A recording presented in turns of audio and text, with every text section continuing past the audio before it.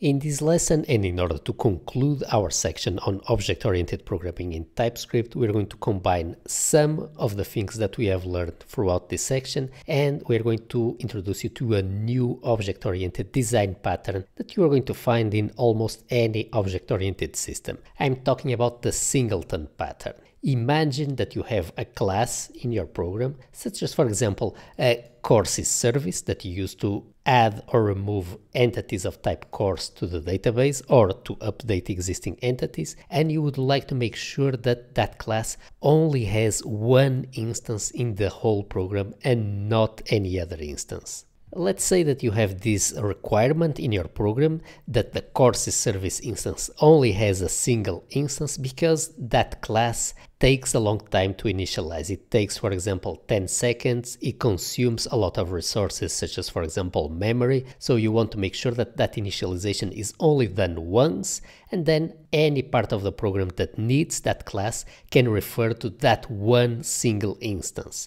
And this way you ensure that you only pay for the initialization cost once. So that's a typical case for wanting to create a singleton. Let's then see how can we combine the multiple object-oriented features that we have discovered so far in order to implement this design pattern. So I'm going to open here a new file and I'm going to create a new class that I'm going to call courses service. So this is going to be our singleton. So far this is just a plain class. Now, in order to instantiate this class, we're going to be needing a constructor. So far, there is nothing special about this class. We could potentially use this constructor to create multiple instances of courses service, which is exactly what we want to avoid. So the first thing that is different in this class is that we are going to make this constructor private. This means that if I try to create here a new service instance by calling the constructor of courses service,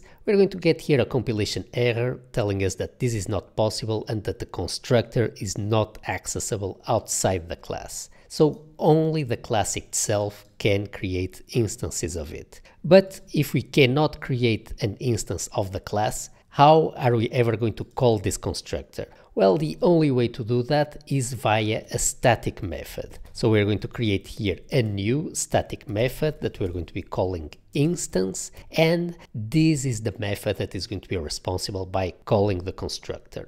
Now we need to store our instance of courses service somewhere inside the class so that we can return it here as the output of instance. And we can store that reference here by using a static variable. So I'm going to define here a static variable called instance, which is going to be of type courses service. So far, I have not yet initialized it. I want to make sure that this instance variable is not reachable outside of the class, so I'm going to go ahead and I'm going to make it private. So now this instance variable is only reachable from inside the class. Now, the goal here of the instance method is to be called by any part of the program that needs the courses service singleton, the unique instance that we have here. So one of the things that this method has to do is to simply return the courses service instance. Let's go ahead and let's return this as the output of this method.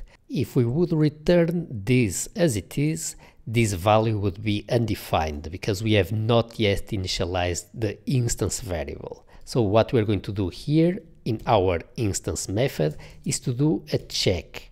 We're going to start by checking if the instance is already defined. So if it's not defined yet, then we're going to initialize it by calling the constructor.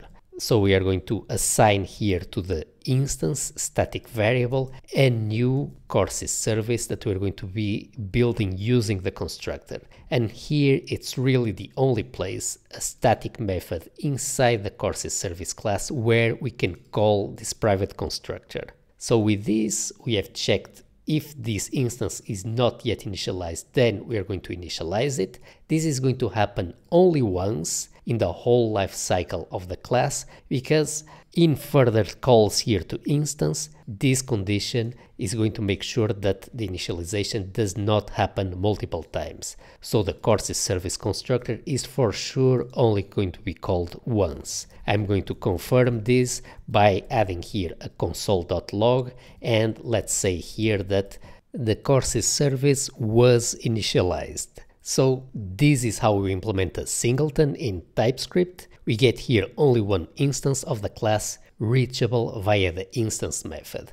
Let's see what it would look like to use this singleton in our program. Let's go back here, for example, to our course class, and let's see how do we access the courses service. Well, first of all, we need to call the courses service class. There is no point in trying to call here the constructor. We are going to get the same compilation error that we saw before. So we need to access here courses service, and we need to call the instance method. Notice that we don't have access to the instance variable, only to the instance method, because the instance variable is private. So here, this is how we got a reference here to the courses service that we can now use in our program. So the courses service could contain methods such as, for example, update course, delete course, create course, search courses, etc. All of those methods could be reachable here via the service instance.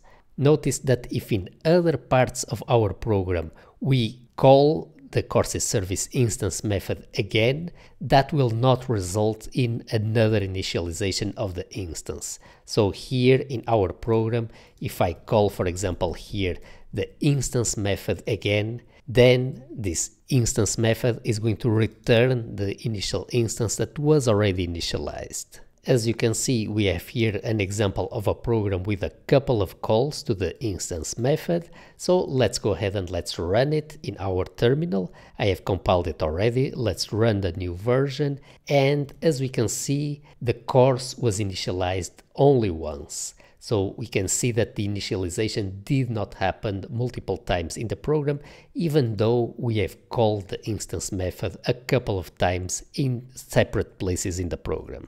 And with this, we have reached the end of our object-oriented programming section in our course. As you can see, all the typical object-oriented features of many programming languages are also present in Typescript. We have all the same concepts, abstract classes, inheritance, multiple interfaces, everything is in here. Usually I try to write my programs as much as possible around the notion of plain functions instead of classes, because I feel that we can do everything with functions.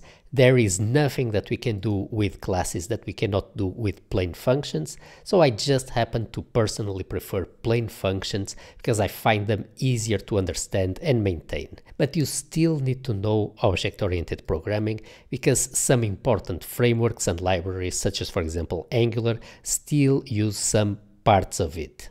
So it's still very important to be familiar with all the concepts covered in this section. Now let's go on with our next section of the course. We are going to be talking about generics.